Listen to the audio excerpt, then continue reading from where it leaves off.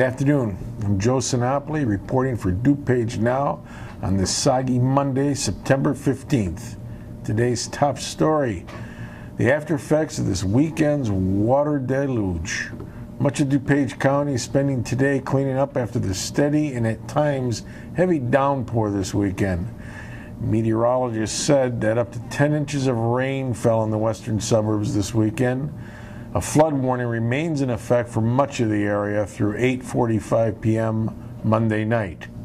One of the hardest hit areas was Addison, where residents were still out of their homes today after being evacuated this weekend.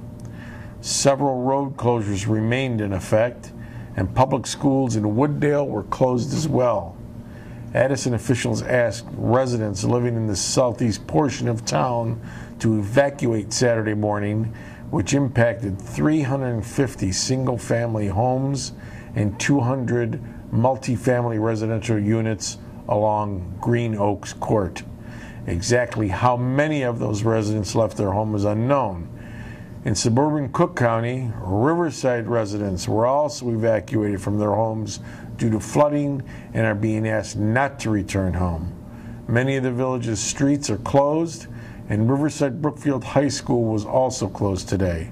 Sandra Katzen, spokeswoman for the Brookfield Zoo, said the zoo has now reopened after being closed yesterday for the first time in 74 years.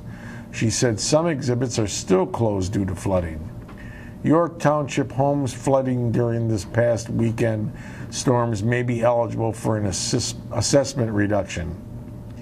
Deanna Wilkins, York Township assessor, said homeowners who sustained flood damage can call for a review of their property. She said a 1-year reduction in a building's assessed value is possible. York Township includes all or parts of Elmhurst, Villa Park, Lombard, Oakbrook Terrace, Oakbrook, Downers Grove, Hinsdale, and Westmont.